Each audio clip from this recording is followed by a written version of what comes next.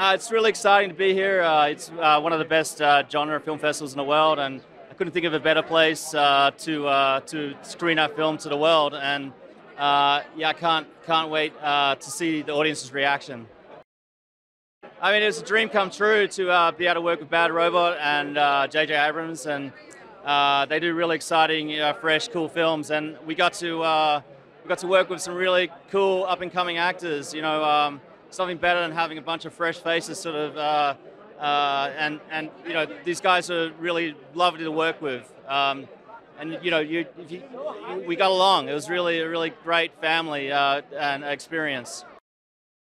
They can expect a lot of genre thrills like scares, and they can expect intense action, and we got a really big thumping sound design, and it's going to be loud.